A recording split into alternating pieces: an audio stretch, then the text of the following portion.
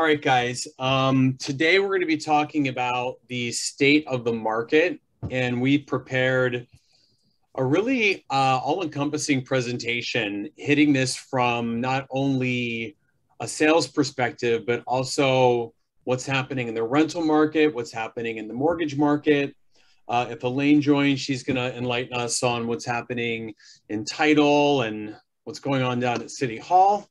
All of us want to know about that. So I am one of the co-leaders of Grid Philly. I'm Matt Greene. You all know Todd Miller. Connor Riley from Washington Capital Partners is joining us, as well as Ryan Harsh from My City Mortgage. I'm sure Elaine Miller from Keystone Title, who's also a sponsor, will be jumping in as well. So I wanted to start by sharing my screen with you guys and giving you just kind of a brief history lesson on real estate markets, which I think will be interesting for you guys.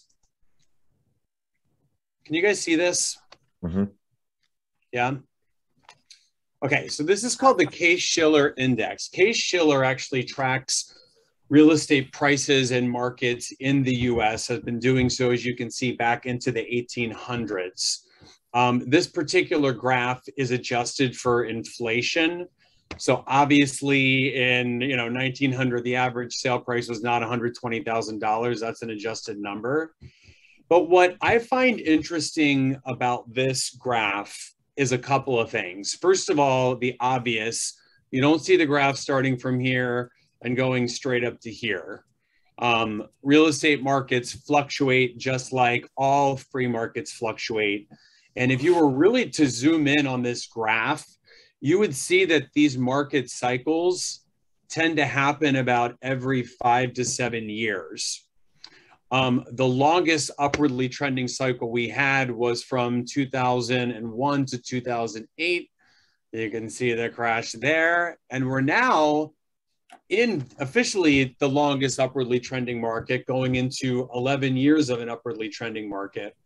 And so what goes up must either level out or come down. So I just wanted to, I'm a visual person. I think it's interesting to just kind of know that these markets naturally fluctuate. It's been happening for over a century and it will continue to happen. If we look at the Philadelphia, any questions on that, guys? Nope. No? All right. If we look at the Philadelphia County market, all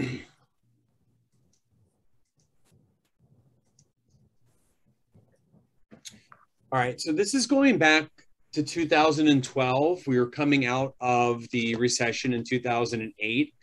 This yellow line represents active inventory. The purple line represents pending sales.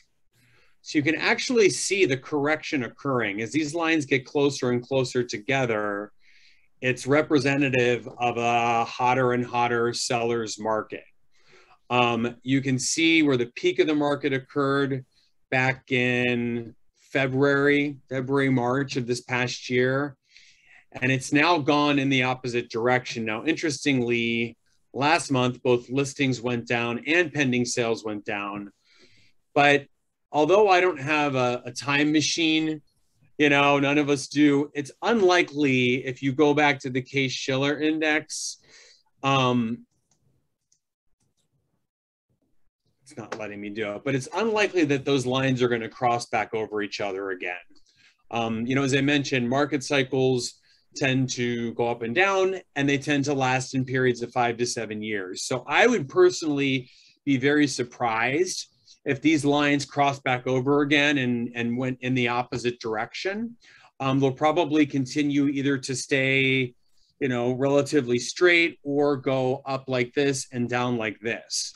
So right now we are in a market correction. Now, obviously, supply and demand relative to each other are still strong. I mean, prices are still high, but if these lines get further and further apart, like they did back in, 13, 12, and 11, you will start to see buying opportunities and downward pressure on pricing. any questions from anybody on that? I have a question. Do you think that Philadelphia is experiencing a market correction first as opposed to the suburbs, or is it just that everyone's kind of rushing for the suburbs for more space? No, it's a good question. I mean, what I can share with you, and Connor, I'd love your input on this. All of the colleagues that I'm talking to that work in cities, Boston, Chicago, DC, Miami, LA, in this city proper, is not the suburbs, are experiencing the same thing. More inventory, fewer sales. Are you seeing that, Connor? Yeah, absolutely. And usually, if you want to go even more on a micro level, this generally occurs first in the condo sales. Hi, fill it regular, please.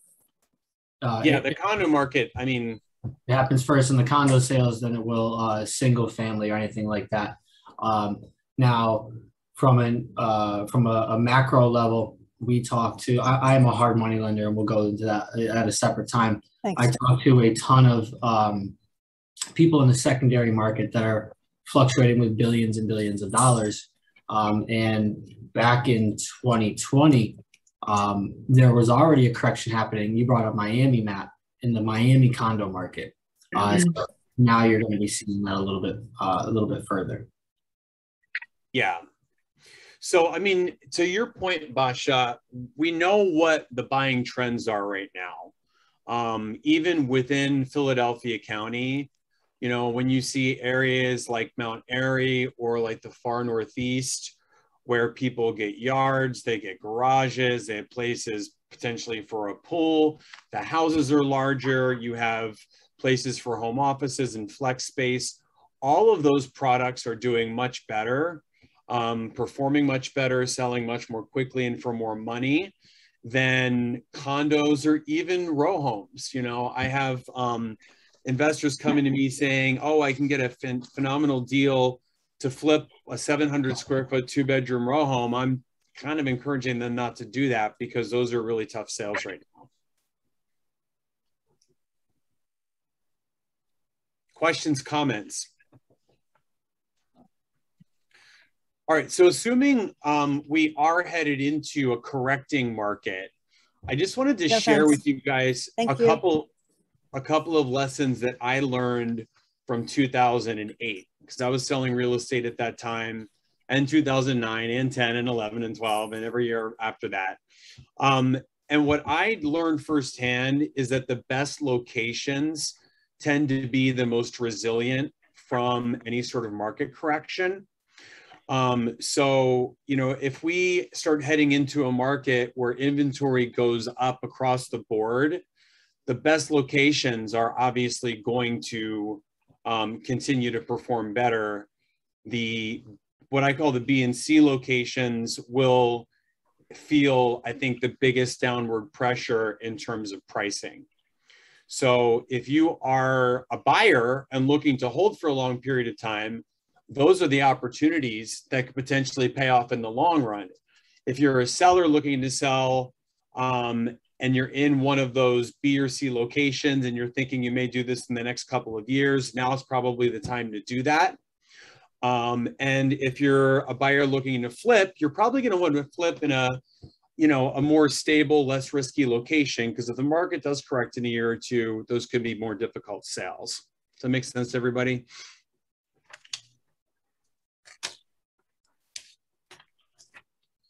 All right, the other thing that I wrote down, in a changing market, if you're trying to calculate ARV, you're going to want to take the most recent sales. You know, sometimes when we're running comps, we can go back 180 days or even a year. If you can't find comparable sales, the market's changing. I'm always looking at the most recent sales, even pending sales, talking to the listing agents, finding what they're under contract for. Because if the market's changing as we speak, you know, obviously a sale that's happened in the last 30 days is going to be a lot more relevant than something that happened 6 or 8 months ago. The last thing that I wrote down is, you know, if you are somebody that wants to flip property, you know, again, I'm trying to discourage clients from doing things like building 3-story houses on blocks where everything else is 2-story. Hey, who's making noise here? Eileen, can you mute yourself, please? Who was it? Eileen Miller. Elaine? Yes, sorry. Should know better. Elaine. I am discouraging people from building 3-story, for example, like adding a 3rd story on a block where there's only 2-story houses. You know, you really want to try to maintain some conformity and consistency with the product that you are that you're producing. You know, not trying to build a $500,000 house in a neighborhood with 200. I had a lowercase c and an uppercase c in my email address. That's why. And Catamusto. Okay. Thank you. So that's what I got. Who has any questions on the market as it relates to buying and selling property? Are you going to clarify the A, B, and C places? A, B, and C locations. Yeah. So, I mean, I think you can all imagine what that looks like. I mean, you know, an A location would be what? In Center City, Society Hill, Rittenhouse Square, Fairmount, Northern Liberties. B locations, you know, locations that are a little bit more transitional. You know, as you get further out into West Philadelphia from University City, or Point Breeze, I would consider to be more of a B location. C locations, I don't know, West Kensington, you know, Todd, don't smile. I mean, I don't want to offend anybody here, but, you know, just if you know, if you're looking to flip a property and there are no other renovated properties on the block, like, don't do it. I mean, unless you're getting the house for free. I mean, it's just a risk. You know, I'm always wanting to be able to find at least 3 or 4 properties, if not more than that. If an investor is asking my opinion to flip, that look and feel kind of the same, that are at the same price point. Otherwise, you know, who knows what will happen when the property's finished and ready to sell. Hey Matt, this is Charlie Kyle. I joined a little bit late. I apologize, but I was wondering if you had any advice for someone who's looking to buy and hold their first multifamily in 12 to 18 months, or if that time horizon even makes sense. I mean, I'll let everybody else chime on this. When I'm thinking of buying and holding, it's not for 18 months. I mean, it's for a much longer. No, I'm sorry. To clarify, buying in 12 to 18 months from now. Versus, why would you do that? I don't have the capital currently. Oh, I mean, look, you know, if you're asking me, is it going to be, are prices going to be more advantageous in 18 months? Maybe. Will interest rates be higher? Probably. There's a lot of different factors, Charlie, that you've got to factor in. But if you don't have the capital right now, then you don't have the capital. It's as simple as that. Hey, Charlie, it's Todd Miller. I don't think we know each other. And if we haven't met, nice to meet you. Where are you considering your first investment? Hey, Todd. Pleasure to meet you. I'm looking in a couple what I would consider B locations. I've done some research on potential markets in and around Philly, but also elsewhere. But I was looking in Norristown, as well as potentially even the Lehigh Valley, East End, or even Phillipsburg, New Jersey. Okay. Can't comment too much on the Lehigh Valley, though I do know a handful. I'm happy to connect with them, investors who buy a lot up there. And I don't know anybody who buys single family up there. Maybe that's just a condition of their market. But, you know, areas like Norristown and even parts of King of Prussia out that way, renter heavy, which is good for multifamily. My personal philosophy when it comes to buying and holding is, do you want the cash flow or do you want the appreciation? You got to be pretty confident in what target you're aiming for. And then Sure. the beauty is the longer you hold, you'll get both. You just got to know what you want up front. And also, if you want to learn more about the capital and how little you probably need to get started, Connor on this call would be fantastic for that. Great. Thanks, Todd. Yeah, Charlie, I'm actually, I'm a hard money lender, as I was saying to everyone before you joined. So just a little bit about me, so maybe I can help out with people. We do anything from single family to multifamily projects in the acquisition construction space, along with 30-year rentals. And Charlie, some of the things you're going to want to look specifically for when you're evaluating what type of multifamilies you're going to get in, is this going to be a 1 through 4 unit, because that's a residentially zoned property, or are you going to go 5 units and above, because then that's technically a commercial property and things are taxed differently. So a lot of different codes you have to go for. Additionally, you'd want to look for, are you going to be going for voucher rent? So government backed programs. How are those things coming into you? What is the guarantee of those? Or are you going to be going for market rents? All of those things will impact your decision on where to invest, how to invest, and based on what Todd said earlier, you're going to be looking for appreciation or the the cash flow. You and I can find a time to go deeper into that at a later date. Absolutely. Yeah, so, I appreciate that, guys. And sorry to derail Matt. And Connor, just for your information, looking to house hack probably a 2 to 4 unit residential. Love that idea. This is what this is all about. We should all be interacting, so you didn't derail anything. I'm glad you asked the question. So Todd, what do you say to the person that wants both cash flow and appreciation? You sound like I did when I got started. Yeah, it's hard because you just say go away. Yeah, no. You know what I do? Interest only. Yeah, right. There you go. No, truthfully, you're real estate. This is a red flag, but it all depends on your age, right? I was 27 when I bought my first rental. I didn't care about the cash flow. I wanted the long-term benefit. If you're, 85, maybe I wouldn't consider appreciation to be your primary goal. But that's how I break it down. And I hate all the heirs to my estate. Screw them. I'm going to buy this shitty asset that cash flows great and then just let them deal with it. That really is it. If depending on what your age is and your goal, it's not that hard. But I'm a living proof. The longer you hold, you will get both. It just takes a little bit of time. And it's the same as somebody who wants to buy a house and wants, the best location in a garage and wants to pay $200. I mean, it just doesn't work like that. No. And you know what else is really nice too about buying and holding? All these things you talk about, like the market goes up, down, left, right. If you're a landlord, if that's your goal, the value of the house doesn't really matter. It can go up, it can go down, but if you're not selling it, you don't have to be concerned about it. And now, sure, you might need to refinance and take leverage, whatever. Those are nuanced issues, but I don't really focus on my property values because I have no desire to sell them. So I think that's a huge benefit for long-term. So you're focusing on the cash flow. No. Now I am, but I wasn't when I started. How much cash flow is enough? I mean, if you get, a really solid location, and assuming it's a great product and all those sorts of things, what's too little, what's adequate and what's exceptional? When I started, I would Connor, please, anybody chime in on this? Yeah. I'm sorry, Connor, go first if you don't mind. Then I'll. I'm sorry. I was responding to one of the chats in there. Can you repeat the question? Yeah, I was saying, just as an educational exercise, if you find a property, and let's say you're paying a fair price, but it's in a great location, it's in great condition.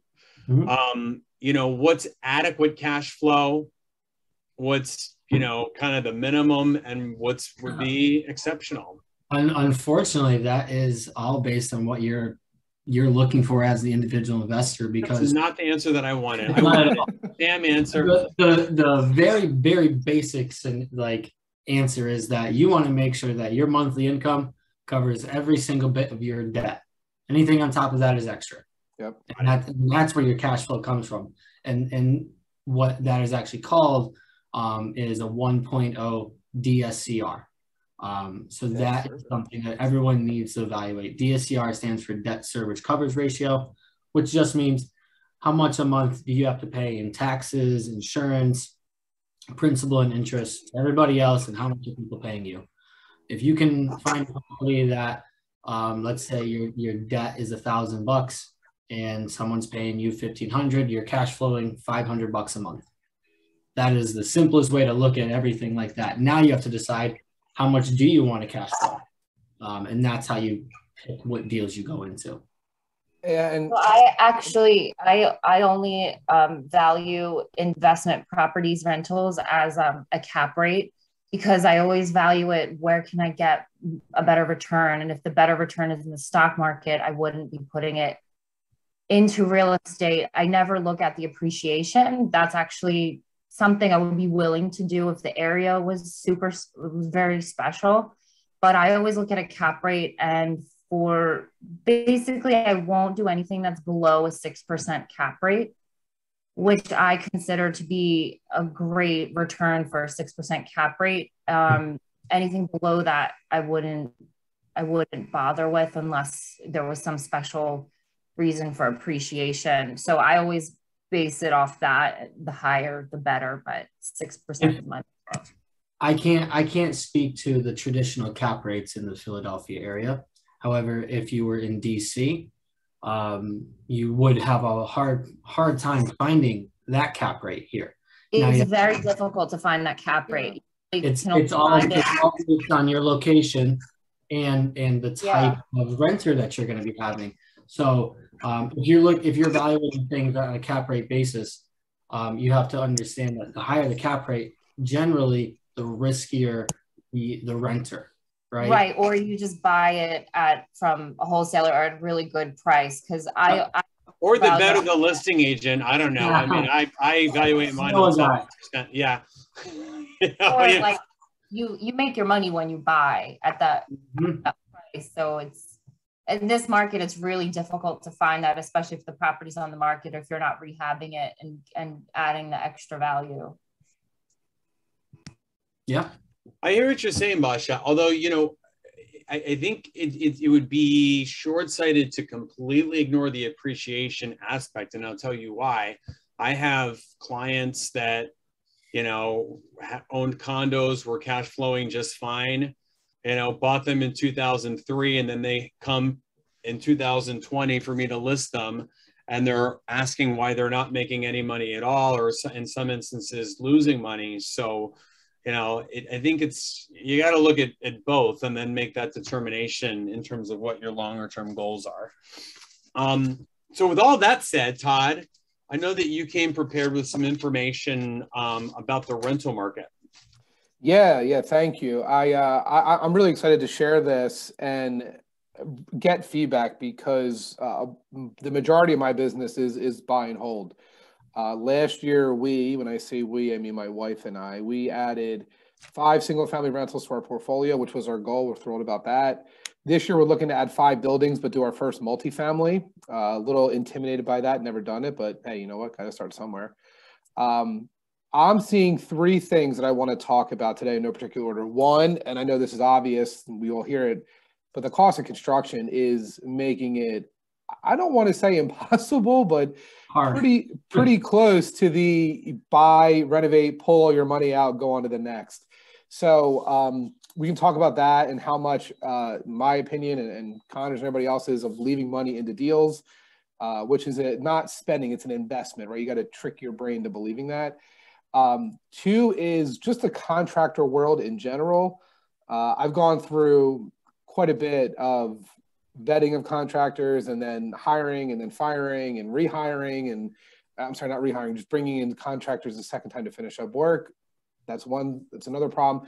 And then the third is location. So when I look at Matt's chart of housing prices and whatever, it almost is, and I said this earlier, almost completely irrelevant on the buy and hold side, because as an investor, I want to be on the fringe area. I don't want to be on the leading edge. I almost prefer to be on the bleeding edge in that example. And it's a completely different method of, I understand I'm going to buy a shell at X and I'll put in Y, it'll be worth Z, I'll get my money out, that's great. But if I'm making $200 or $300 a month in rent, and then it's going up in value over time slightly, and then the rents go up, the debt goes down, your cash flow gets bigger, that's the system working. So anybody want to comment on cost of construction and contractors before we talk about some locations? I'm ready to kill all mine. That's all I I will say, I just saw a chart kind of skimming. I saw cost of lumber going back up again. Yeah. That's not going to change anytime soon, in my personal opinion.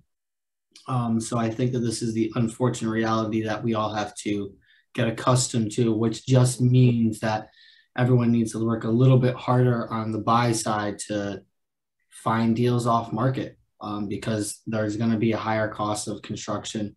In addition to that, trades are being less and less, which just means that people can charge more and more.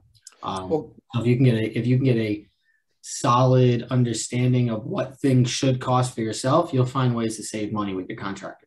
So Connor, you could not be more accurate. The one thing as a landlord, as an investor, you can control is what you pay for the building. That is completely in your control. You can say no, you can negotiate harder, whatever. I'm buying a 1,200 square foot building in Grace Ferry, and I'm spending $12,000 on framing. And like 2 years ago, that would have cost me, I don't know, $5,000 maybe, because the contractors aren't stupid. They're opportunists. You're paying more for lumber, and now we're going to juice you on the labor. And what am I going to say? No, like I have to do it. So yeah, it's brutal, but yeah, I agree. You can become a better buyer, myself included. Anybody else feeling that with not just lumber, but everything, and finding skilled tradesmen or women to actually do the work? Well, I'll say this. I mean, hopefully we won't have to deal with this for much longer. Famous last words. I was thinking that a year ago. But I'm doing a major construction project, and almost every crew has gotten COVID at one point in time, and it's delayed the project now.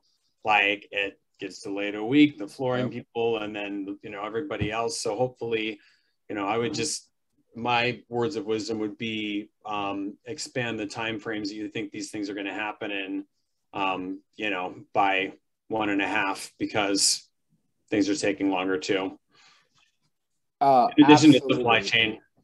Absolutely. It's taken me 10 weeks just to get windows in some of these buildings, and that doesn't even have to do with what Matt's great point was. So yeah, I firmly support that. One trick I've learned to kind of help with costs is that you go buy the materials, drop it off on site, and have your GC complete everything. That does definitely involve you a little bit more and a little bit labor intense for yourself. But could be thousands of dollars of savings if you're the one that's going to be going to find those things. Yeah, I've never done that before until the most recent job I'm working on now. And the other day I rented that like $20 an hour thing from Home Depot, and I dropped windows and doors off. And I was looking at the quote versus what I paid. It was like, I don't know, $800 difference. Not the end of the world when you're spending $100,000, but you do that 2 or 3 times and you're $5,000 over budget. That could be your answer. So yeah, I agree. I want to talk if people what are else? interested. Yes. What are you seeing? And Sean, you might be able to comment on this. Are you seeing any changes in the quality of tenants? You know, or I don't know, tenant behavior? Are things taking longer to rent? Is there more demand, less demand? Sean, do you want to answer that before I give my opinion? I think there's definitely seasonality involved as well. You know, the peak rental season is from April to like August, September. There, with schools reopening, universities reopening, and not only the direct students, but there's also, you know, the staff, the professors and so forth. So as compared to 2020, 2021, I guess this is speaking of rental season because we're not there yet in 2022, there definitely was an increase.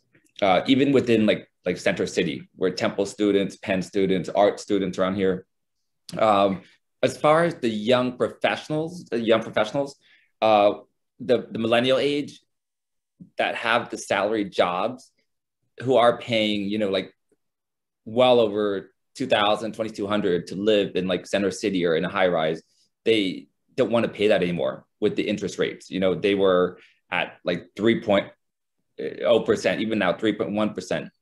They'd rather live in like Point Breeze or, you know, basically they're priced out of the city, but they would rather have home ownership in the desire of more space, because if they're salaried workers, they're more likely going to work from home at least a couple of days a week.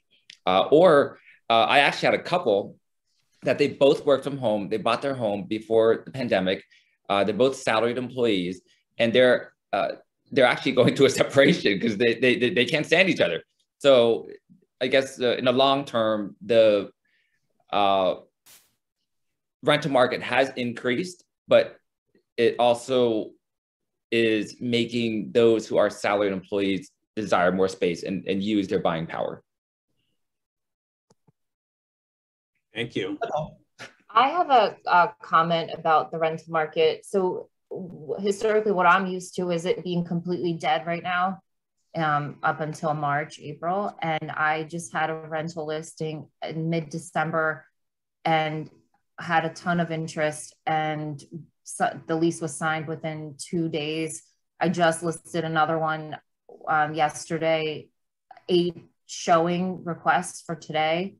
It just seems like the rental market is on fire here in Philly and in the suburbs. The houses I'm referring to are just in Philly, but in the suburbs, I've been hearing the same thing from investors, that they are just able to charge much higher rents, and they have so much interest, and the units and houses just get rented out really quickly for much higher prices. People are looking for more space at the end of the day. That's really what it is. People are just ready and willing to move because they're in their areas more. Now, whether that's renting or buying, that's all really is personal opinion. But if my opinion is everyone should be looking at things that are 800 square feet and above, because under that is really tough. I think that's where we see, at least in DC, a lot more movement, unless of course it's a voucher program type of deal. Yeah, and actually, if I could just thank you for teeing that up, Connor. In some of the fringe areas of the city where I own my personal investments and my landlord friends do, the amount of Section 8 inquiries has gone through the roof. Now, it's obvious, right? There's a lot of money put into the market by the government. That money's in people's hands. What are they doing with it? There's also a lot more social programs, right? Whatever you believe on it, that's the reality. So to whether you are or aren't a Section 8 landlord, the weeding through that can be challenging. And what I saw for a little bit was the quality of tenant. When I say quality, credit score, income dip because interest rates were so low that people were buying, and that's great. The last couple weeks, 3 weeks, 4 weeks, 2 months, there are people who, like, I look at on paper, I'm like, why aren't you buying a house, right? Like, you have money, your credit score is not bad, and they don't think they can afford it. So selfishly, I love that. I'm getting to pick from the cream of the crop. That was not the case for the last 18 months or so. All right. Ryan. What's Mr. up? Harsh, are you unmuted? Yeah, I'm here. Can you hear me? You're a little muffled, but I can hear you fine. Todd, can you hear him? I can. What's up, Ryan? What's up, guys? Sorry if I sound like crap. I'm actually finishing up a bout of COVID at the moment, but feeling better today. So what's cooking in the mortgage world? What do you see happening this year, except for rising rates? Well, I can show you a chart. You want to see a chart? Yeah. Because it's cooking. Let's put it that way. Interest rates are going through the roof right now. They are, since the beginning of the year, I would say we've gone from 3.25 to 4% on a primary residential property. There's a lot going on with second homes, as far as rates that world. So let me just show you a chart real quick if I can pull this thing up. Am I able to share my screen? You should be. Let me see if I can share this. Can you guys see my screen now? Yeah. Okay. So this is the mortgage-backed security market. So these are mortgage bonds. So mortgage bonds are bonds that are backed by mortgages, and the prices and interest rates are inverted. So when this goes down, rates go up, and when this goes up, rates go down. And you can see, like, normal movements in the market are kind of small. And then obviously you can see this is since the start of the year. It's just been a cliff. So, the mortgage world is a little bit, good things. I would say, obviously, refinances are just going to disappear. I've had multiple people call me that want to refinance, and, they're just 1 month too late, unfortunately, and it literally doesn't make sense anymore. But the purchase market has been strong since the first of the year. I've gotten a ton of leads. Just Monday, I think I pre-approved like 7 people. So I think we might see a lot of fence sitters kind of get off the fence and start buying in.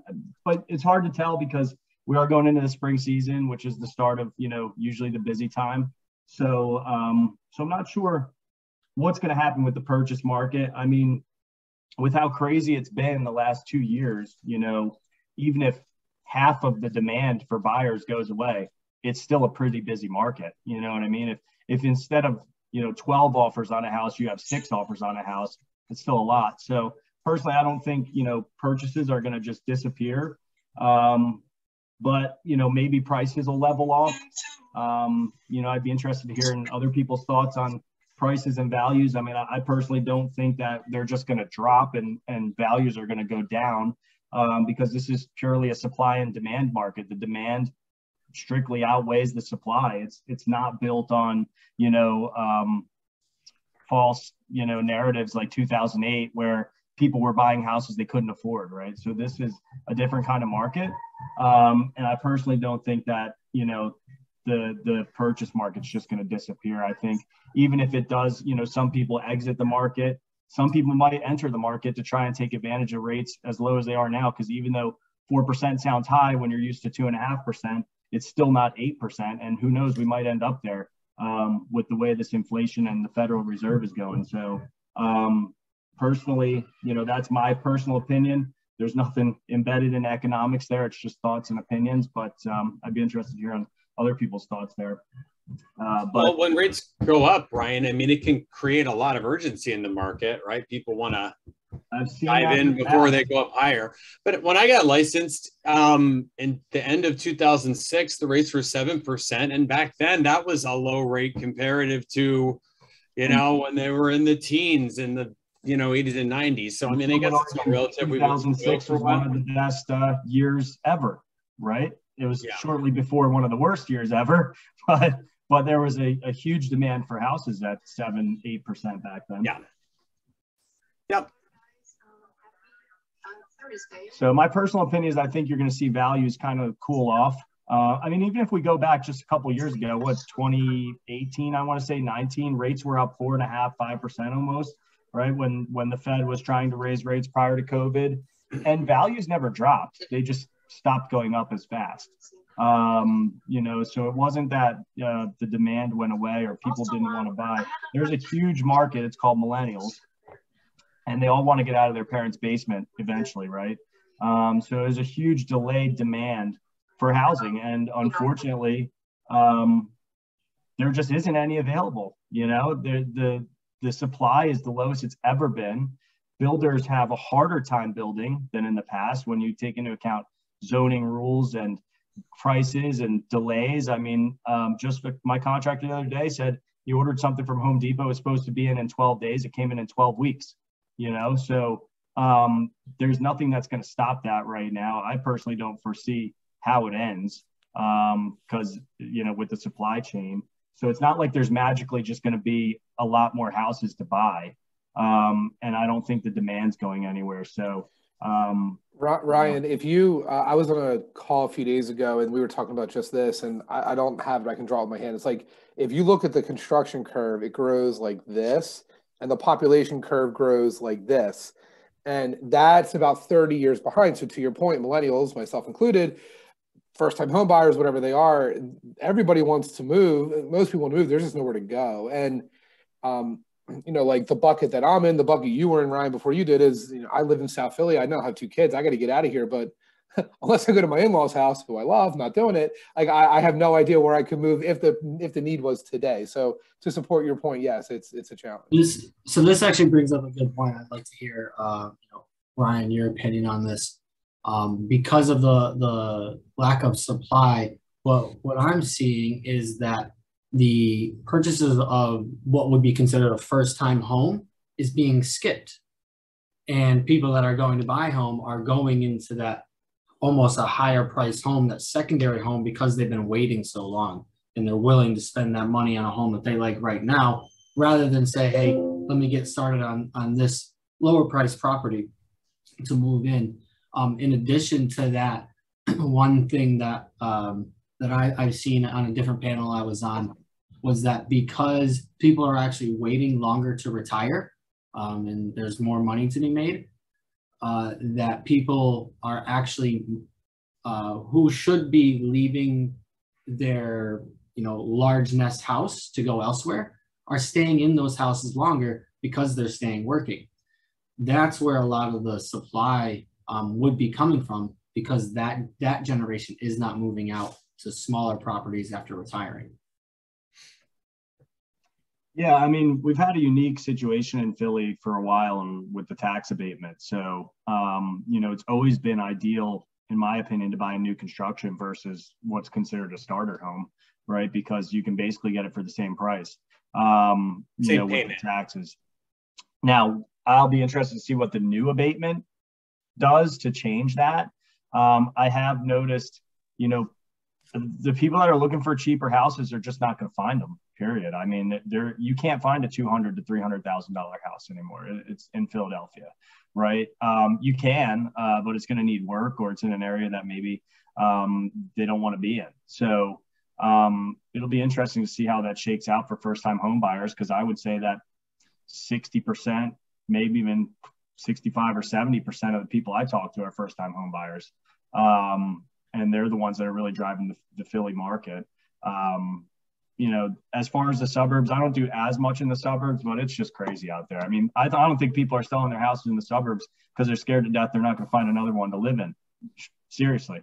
Mean, it's just nuts.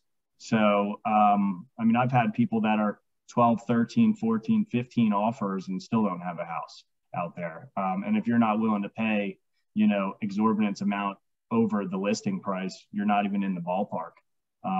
It's a little bit better now than it was, last year was just mayhem. I mean, I had someone pay $100,000 over listing price and then wondered if they were going to have an appraisal issue, but,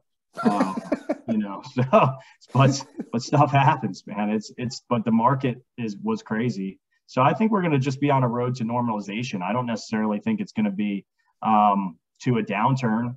Like I said before, I can't, the easiest way to explain it is if you put your house on the market and 12 people put an offer in, or 6 people put an offer in, you're still happy, right? And you still sold it in a day. So, what's the difference? So, Ryan, I don't know who your clients are, but I'm not seeing that on my listings in the city at all. I mean, it happens very, very rarely.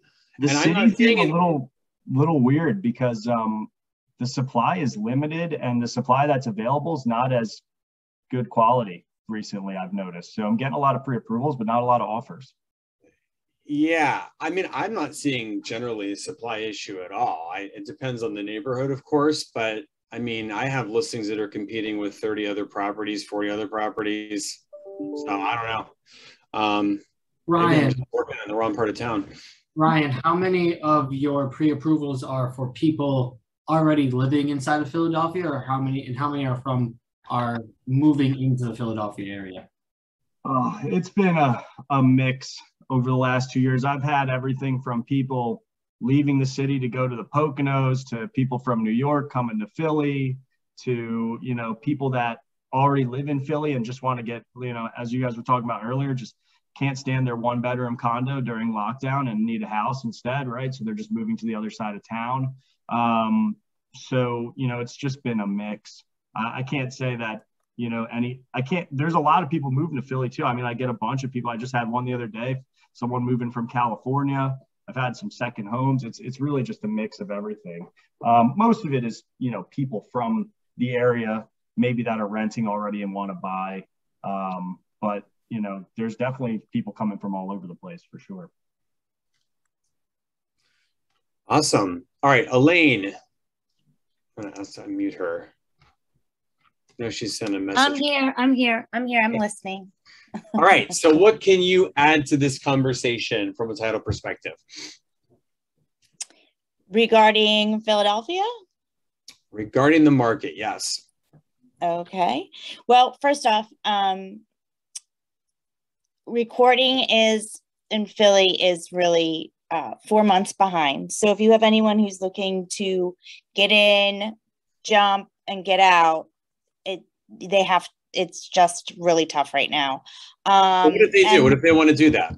I mean, is that a huge problem? Is it Well, possible? It is kind of possible, but I would not highly suggest it. In all honesty, so much can happen at the city level, and until they can get caught up on that backlog, you really need to let those deeds get recorded, especially if there's something on record that could affect, lien wise affect you, or somebody could, unfortunately, somebody could sell it to you and somebody else, and you had no idea. Somebody else owns it before you. That deed finally gets recorded. You already thought your deed was going in. You're doing your repairs. You're doing your flip. And technically another deed was in front of you and nobody knew it. And the seller was a little savvier than you. And now you have a claim that you have to fight. Wow. So you're saying if somebody flips a property and they've got the flip done in 4.5 months and the deed's not recorded, they're not going to be able to sell it, or at least you're not going to be able to insure the title? It's not that, well, I would have to say it's a case-by-case basis, Matt. We really have to look at what's going on. If we did the purchase and now we're doing the out sale, that's a completely different conversation. Okay. If we did your purchase and then now you're ready to sell it and you have a buyer come along and say, hey, listen, if we go through my title company, we know where we are, we know what they insured, we know what they researched, and then we can do the out sale. I mean, that's probably the best way to handle something like that until that backlog is caught up. Got it. I think that's really good information. What else? I'm sorry. How about water bills? I jumped into this meeting halfway through. I was putting out a fire that has me a little. I know you guys never have any fires in anything you do, right? Like all your transactions are super smooth. There's no people living in South Africa and not having ID anymore, right? Nobody has those issues. Elaine, don't be disclosing my, personal grievances. You didn't have a buyer like that. Why? I don't know what you're talking about. I mean, a seller. This isn't related to the market, but it is related to what you were just talking about. So are you saying the same thing with like water, right? It's like title transfers and it takes the same amount of time for the water bills to go over and all of that sort of stuff as well? No, not necessarily. The water isn't too bad. The only thing we really have to watch for is meter replacement still with the city. We had to have down our process. We have our people who, have built really good relationships with the people in the city that were able to get certain information in a timely fashion, which, takes years to cultivate. But PGW, water, sewer, trash, that's not taking us a ton of time to get it over. Now, I can't tell you how fast the city themselves are updating their own records. That's what I'm talking about. But me getting information.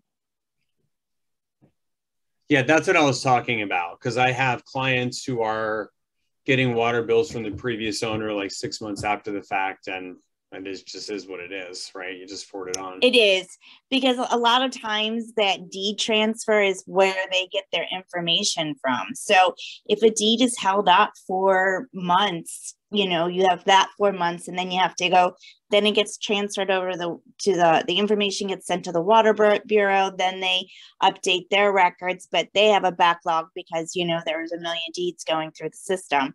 So it does take some time for the name to update, but in all honesty, the time period's on there, and if someone's in the property, it's their water usage, it's their bill. Yeah. All right, cool. Sorry, I'm having a hard time hearing you. That's why I was like, what? That's okay. All right, guys. So who else has questions, comments?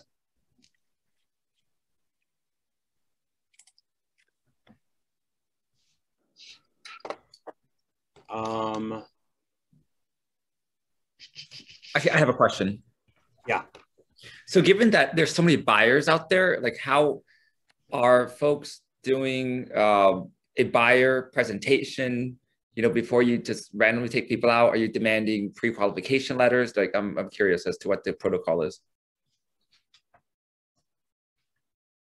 Depends on how badly you want the business, Sean. You know, those standards go down, the more you need that money, right? Very true. I don't work with a lot of buyers. Who can answer that question? I always pre-qualify my buyers because otherwise you're wasting everybody's time. Because if they don't qualify and they're looking at $300,000 houses and they can only afford 150, you wasted everybody's time. So I do the interviews. I'm like, well, you know, get pre-qualified. Let's see. And I phrase it like, let's see how much house you can afford, and then we can really go shopping.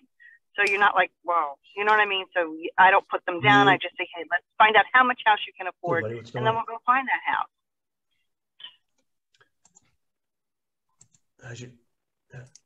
Hey guys, it's Gordon Stein. I'll comment on that, Sean. I've worked with a lot of buyers over the years, and I think to Matt's point, it's all relative to, I think, where you are in your business or your niche, just starting out, or you're more experienced, where you don't really need to take a $100,000 buyer out on a Friday night that's not pre-approved kind of thing. So with that being said, I think it depends on where the buyer comes from is important. If this is a referral that was sent to you or a past client, I think you have a little bit more leeway in asking for that stuff because you can probably build a little bit more trust and rapport from the start versus like a random Zillow lead that comes in where you're going to have to meet them at that property just to build that rapport in person. You're not going to be able to really pre-qualify and ask for a pre-approval letter on that lead coming through in that first phone call.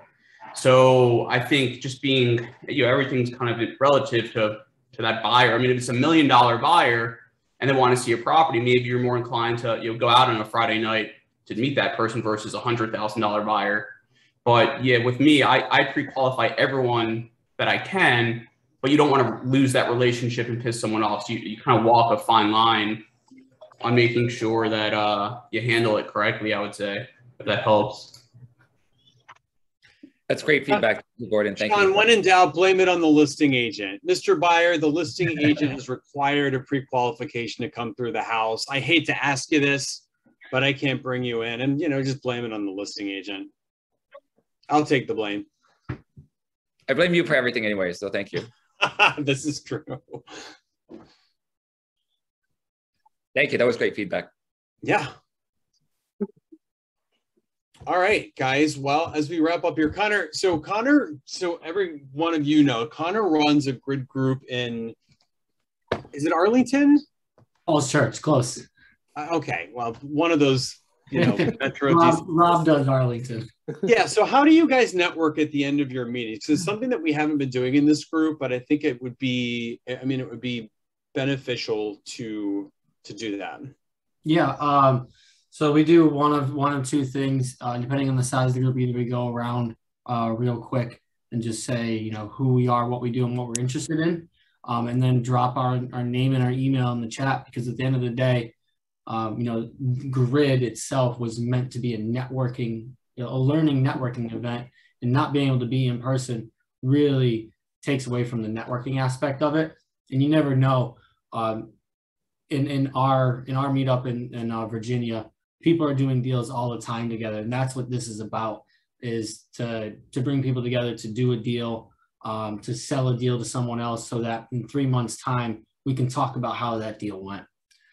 So, I can start and we can kind of go around the room, and I'll drop my information into this chat, and then we can just keep going like that. And that's kind of. And Connor, I have all the information also recorded in the Zoom link too. So I've got a roster of anybody who's ever joined these meetings, and I can always blast that out to anybody.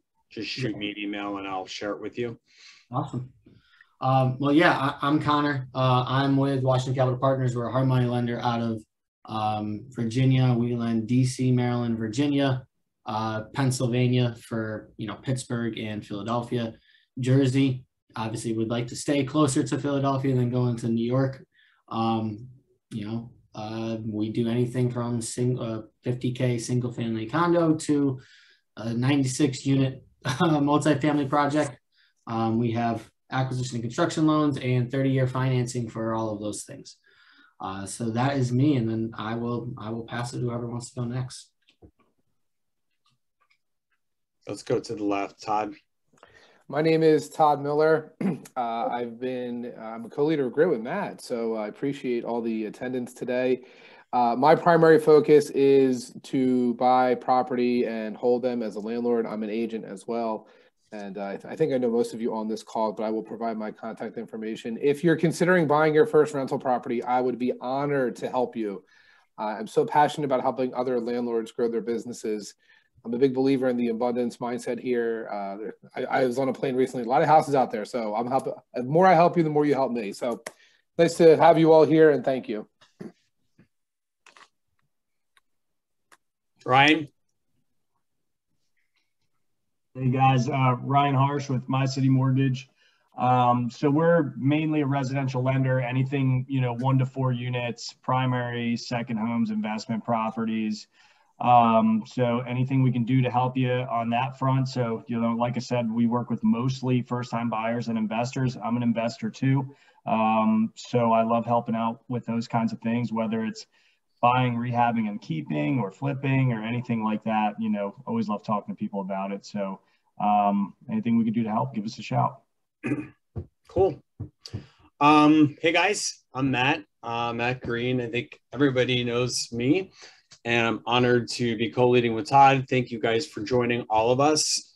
I have a big investor clientele. If anybody has off-market deals, whether it's shells to flip or vacant land, contact me. I may have a buyer. If you're an agent and you need help doing ARV projections, I don't want to brag about this, but I tend to be OCD and have a really good track record at creating big profits for investors who flip. And if you are an investor hearing this and looking to get into flipping, come talk to me, email me, call me. I can assist you with that and make you very, very rich. That's the best pitch there is. That's right. Basha, why don't you go next? Hey everyone, my name's Basha Bubel. I'm an agent at Keller Williams Philly. I'm also an agent in New Jersey. My dream is to have a real estate empire, but I'm very slow and steady. So I only have 1 duplex so far. I have an amazing Airbnb property in the Catskills. And I am, I'm very strict with my numbers. So I'm going to wait until the market in the suburbs cools, dips, and then I'm going to acquire some more properties. But I primarily work with buyers. I'm looking to work with more sellers this year. Yeah, I'd love to hear that, Basha. Sean, Doan. We skipped Dave and we skipped Michelle. I don't know. Maybe our stuff's in different order. I'm just like, yeah, whatever. That's fine. Matt, you lead it. Go ahead. Michelle. Michelle, you just muted yourself. Hold on. So I'm an agent in Coldwell Banker in Philadelphia, newly licensed down in Ventnor, New Jersey. So I'm trying to work the city and the shore, and as in my tagline, everything in between.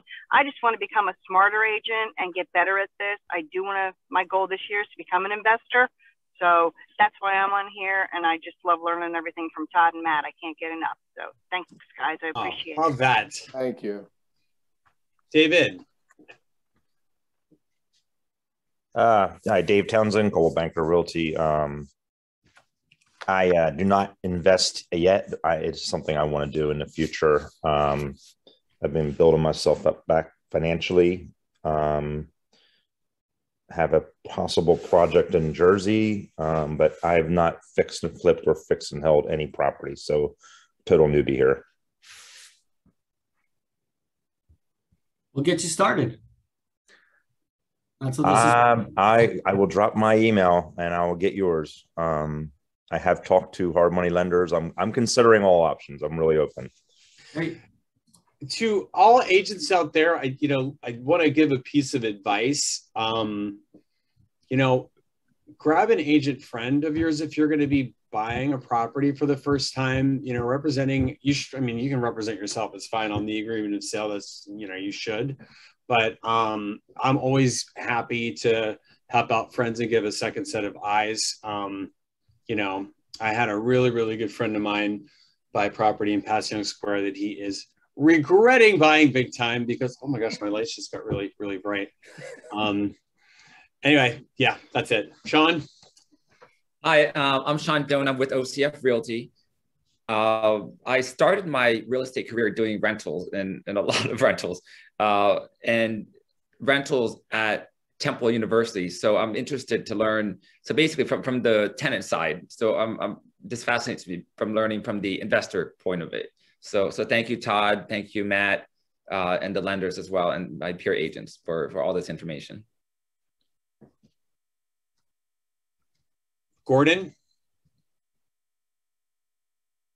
Hey guys, I'm Gordon Stein. I'm a broker with Compass in Center City. I've been in the real estate business since I was 18 years old in Philly.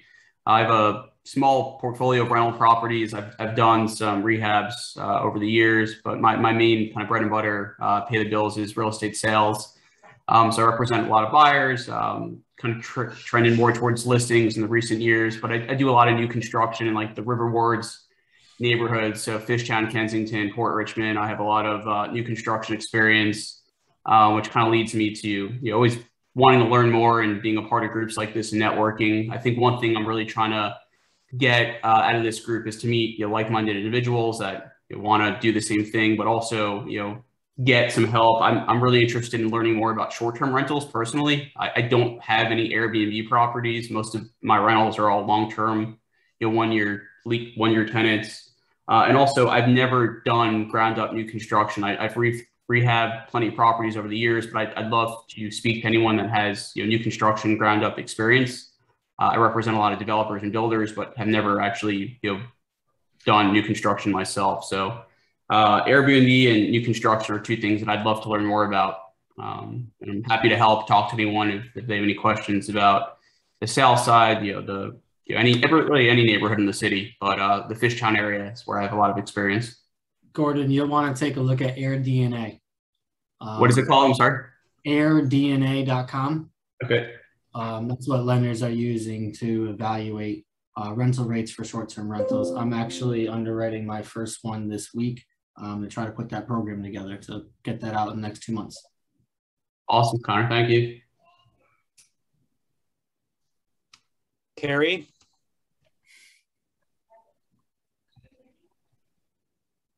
Oh, I wasn't expecting to speak. My name is Carrie. I work for WCP as a business development representative.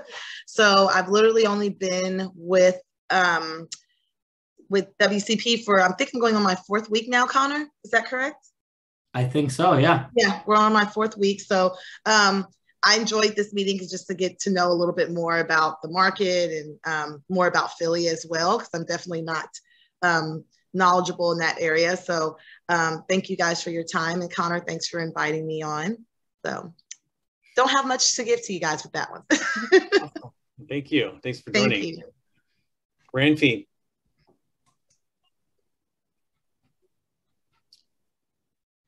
Susie.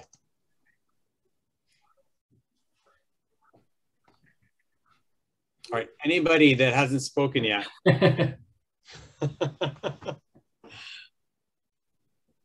All right, guys. Well, this was, I don't know about you, it was really helpful for me. So thank you to everybody. Thank you to Connor for being a sponsor, to Elaine and to Ryan for supporting us. Thank you, Todd, as always.